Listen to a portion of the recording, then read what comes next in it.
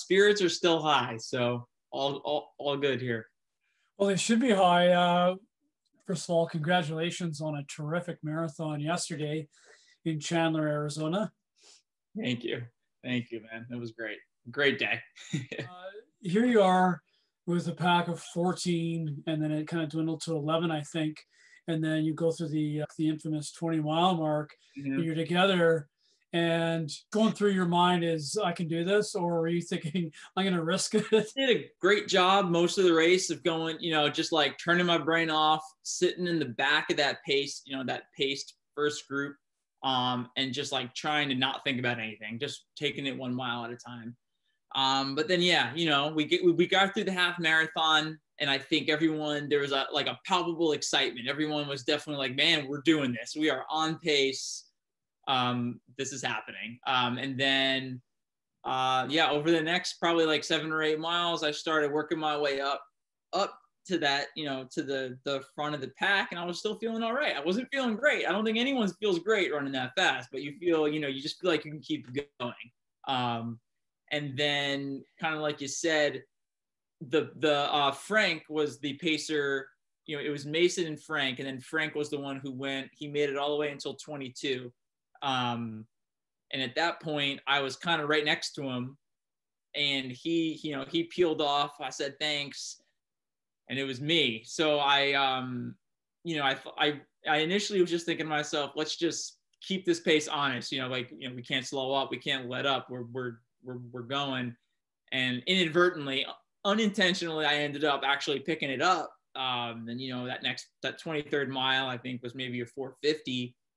And I kind of, half looking back, I noticed I was starting to gap everybody. And so it wasn't exactly, I didn't really want to be at that point. There's still a lot of race to go, but, and I knew at some point the wheels were going to come off, but it was a do or die decision. I was like, well, I'm here, I'm in the lead, and now it's my responsibility to just lean into it and see how far I can go. So it was interesting that you did that. It kind of reminded me a little bit of Sammy Wanjuro in the World Championships when the Beijing Olympics, I think it was. I might be mistaken, but one of those races, he took off, and it was like, this isn't done in the Olympics. Right, I think you're right. I think that was Beijing in 2008 when he just like ran absurdly fast, like right from the gun in like brutal conditions too. I think it was just like what he did was insane. But I don't think what I did was quite as impressive, but thank you. It just reminded me of it because you took off. It wasn't your typical marathon where you had split that field open and they went single file after you took off. How about Noah? Talk about Noah Droddy hanging in there. He started to gain on you 1 second or 2 seconds in the last mile, and then started to fade. I think you took off actually going into the chute. But talk about Noah Droddy's toughness. Yeah, no, I mean, Noah, I know I've raced Noah plenty of times, and I know he is not a guy I want to be anywhere near at the end of a race because he is tough as nails. And I think it ended up being where I got that kind of 10-second gap on the field. And then fortunately, we both kind of slowly cratered and, felt worse and worse to the same degree. So that gap stayed relatively, even through those last couple miles. But I would be lying if I didn't say I looked back multiple times in those last couple miles as I was really like maxed out, just really hoping he wasn't getting closer. But yeah, Noah is like, I love racing Noah. He's an awesome athlete and an even better guy. So I was really happy, if there was someone who was going to be right behind, it was him. It looked like a couple of old souls. It reminded me of like the 70s because he's got the long flowing hair and he gets across the line before he does his Technicolor yawn. And here you are, you're a full-time student, you're a father of 2, you're running around 100, 105 miles a week, and you pull this off, you fly in, you fly out the same day. Are you a bit of an old soul that way? Always. Yeah, always been, I think it just kind of comes with, I've always loved running, and, part of being a good runner is, just making some some older person decisions as far as going to bed and just like simple things like that. So yeah, but that's kind of the life I love living. My wife is just like me. I mean, we love crawling into bed at 9 o'clock when the girls are asleep, because we love to sleep. So yeah, just all the things. It's just, it's all part of who I am, and it definitely works for training and running. All right, so you got into the U.S. Olympic trials with 2:13:49-ish, and you ran 2:11:29. So you're a second under what many countries use as the Olympic standard. You're a minute and a half out of second place. You finished sixth. Yeah. Take me through your mindset the last couple of miles in that race and the next couple of days after that. After the Olympic trials. Yeah. Yeah, there was a whole lot of different emotions, during and after that race, because, it was, all that matters is getting top 3 at the Olympic trials. I mean, that's how it is in the US. That's how it's always been. That's what makes it so special. So of course, I knew, I'm finishing those last couple miles, that course was a meat grinder. So I think everyone was feeling pretty awful. Those last final miles, there's still a couple more like big hills you got to get up. And I knew I was in the top 10. I didn't know exactly how far into the top 10 I was. But really the main thing getting me to that finish line as I'm, running, just trying to hold it together, was thinking that anything can happen in the marathon. I'd have no idea who's dropping out in front of me. Like maybe someone like collapses and I make up a couple spots. You just never know. So that was what, kind of held me together in those last few miles. And, I saw the clock. It was awesome, being able to run so fast on such a tough course. Ultimately I knew right away I wasn't top 3, but, it is what it is. And then at least I had the silver lining of running, a really great time. And, sure, I got the Olympic standard. It didn't mean anything really for me, but it was still really the main question that came out of it afterwards was, all right, I didn't make an Olympic team, but I ran really well on this tough course. Like, the first question was, what can I do on a flat, fast course? You answered that question beautifully yesterday with a 2:08:59. And that's faster than anybody ran at the trials. How does the USATF work with that?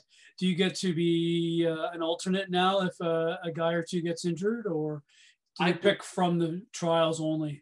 I believe it still comes from trials. I'm not 100% sure on the rules on that, but I think 4th place at the trials will be the alternate regardless.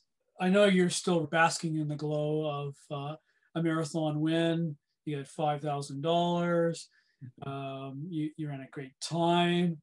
It was a wonderful day. But what's coming up next for you? Now you're a bona fide marathon. Not that you weren't bona fide at 2:13 or 2:11, but now you're seriously, you're in the 2:0s. Yeah, I mean, it's a whole new world ahead of me now, right? So definitely gonna have some conversations in the next week as far as my contract was running out this year, so we'll kind of see what the future holds with that. And I mean, really next steps for me are going to be kind of taking things back to the track, back to the 10K, because there's still another Olympic trials to be held on the track. So I'd like to get back to my 2016 shape when I was also in the 10K at the US trials. So that's going to be kind of the focus for the next 6 months.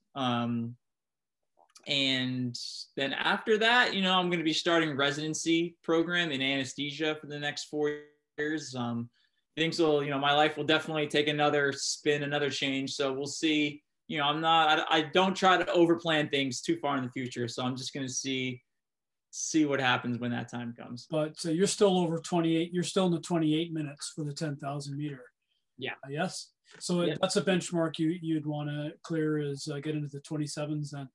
Yeah. Oh yeah. I haven't run a track 10K in probably 3-ish years. So I'm well overdue for a big PR upgrade there, and I'll be very excited to take another stab at it, because I mean, I don't know what others think, but I do think there's a lot to be gained from these long cycles of training for 26.2, and I think I'll get a nice little strength boost when I get back on the track. Sub 27:30 at Peyton Jordan. As long as there is a Peyton Jordan, right? With everything. But yeah, I mean, if I'm gonna go and run a 10K, and I'd hope to get in as good a shape as possible and try to take a stab at that standard. You were running 105 miles a week according to other media, training for the marathon. How would your training differ for the 10,000, or would it? It would definitely be a little different for this build up. I probably, for this marathon, I spent actually a better part of 2 months between 100 and 115 miles a week, which was really good. That was some really solid quality training. I think for the 10K, we won't focus as much on getting that last 15 to 20 miles. I think running between 90 and 100 miles a week would be more than enough. And then, just those workouts will change a little bit. We'll spend, I mean, we did one workout on the track for, this marathon buildup. So obviously we're going to spend a little more time on the track, getting a little more speed in the legs. But, the Coach Fox program is very strength based. So I imagine we're still going to do plenty of long tempos, long fartleks, and good solid long runs. And, that's kind of where we make our bread. That's our sweet spot. Like the long runs, more of this old soul business. So do you enjoy the Sunday long run, a good 2.5 hour solid effort? Oh yeah. Long run is definitely one of my favorite days of the week. I guess, yeah, I would say that's probably my favorite day in an average week would be long run day.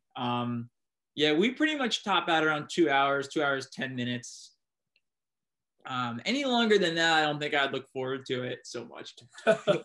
But yeah, a good hard 2 hour day when when we're in the thick of training is, those are some really fun days. Going back to that moment when you took off, you made that decision to take off. I was thinking about the battle in Troy and the characters in the movie Troy, who, you call that your favorite movie.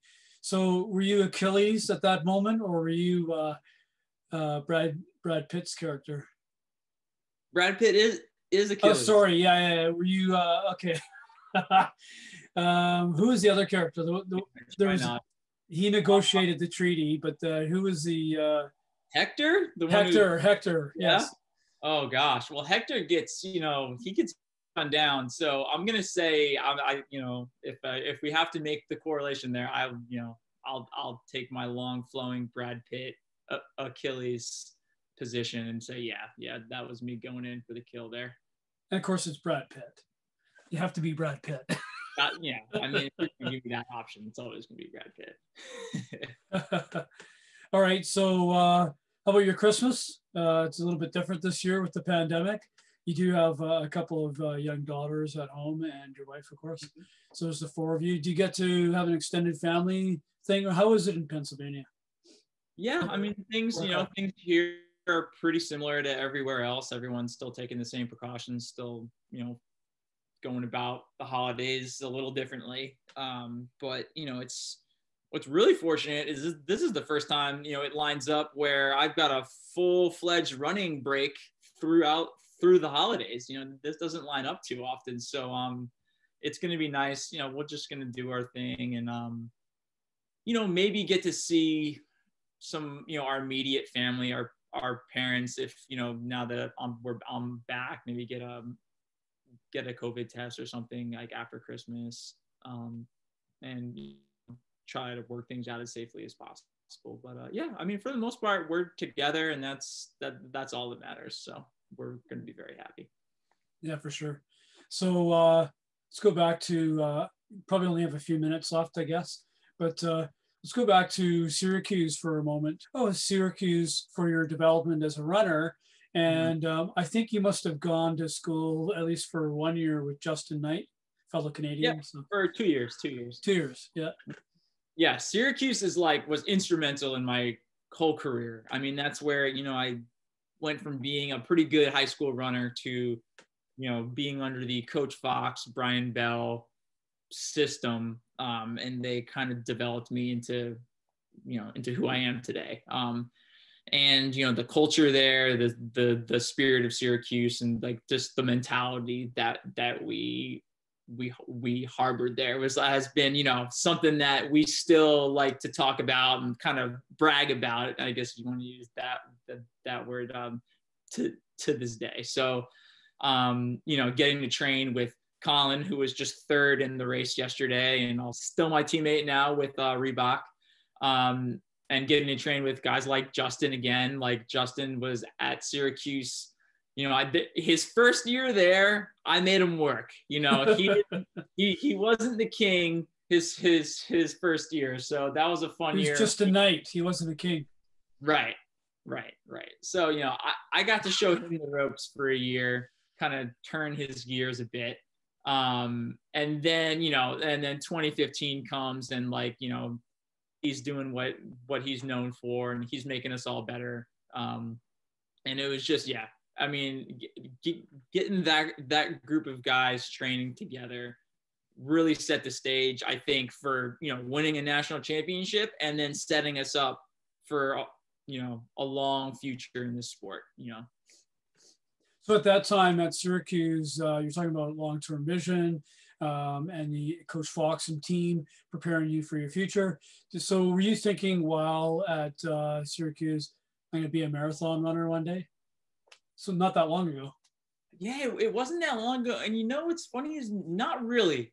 It was never like a thought in my head, like, man, I got to go run a marathon. It was always let's bump up and run the 15K championships and run the US 10-mile championships. Those were kind of the first races I did right out of college. Because I think it's just a scary, it's a scary move to go from your college 10K and all of a sudden start thinking about running 26 miles. But yeah, so I can't say I'm someone who had been dreaming of running the marathon right out the gate. But as I moved up, and then I ran a half marathon, and I really found my calling the longer that race got. I just found it becomes as much of a psychological game as a physical one, and I just really thrived on being out there grinding, pushing, and just trying to do that longer than those guys around me. So yeah, I mean, getting to the marathon has been a pretty natural progression. Like once I got to the roads, I kind of did know I was going to end up there, but there was no rush. That's all. Okay, so final sort of thoughts, a general one. American marathoning looks good again. Right back in the days of Ritzenhein and Hall and Shea, and of course he passed away in a race, but and a few others. There was a little bit of a gap. There was Rupp, and there's still Rupp. But now it looks like there's a bit of a surge again. I think it just goes to show, the sport's moving forward. It's always moving forward.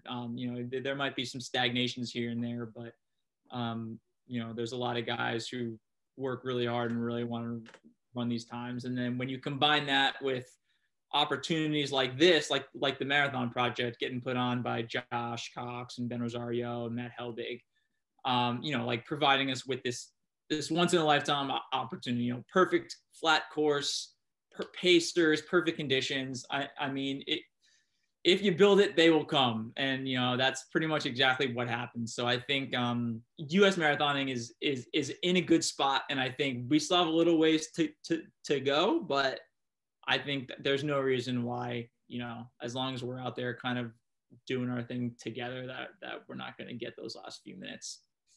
Okay, actually, I lied. I do have sort of another thought, and I'd be remiss not to bring it up. So I might throw the question in front of that answer that you just gave.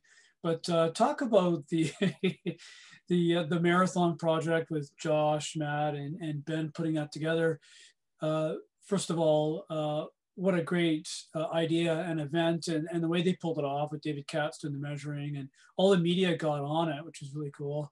And then, do you think there will be more of that sort of thing going forward? The Americans had nothing to lose, so you went out and ran hard, not tactically, and the Canadians had a trials basically. Yeah. So, what do you think? Do you think that'll be a thing going forward? I think obviously the pandemic has created a need for these kind of grassroots opportunities, and it's really cool to see the sport and those who are passionate about the sport creating them.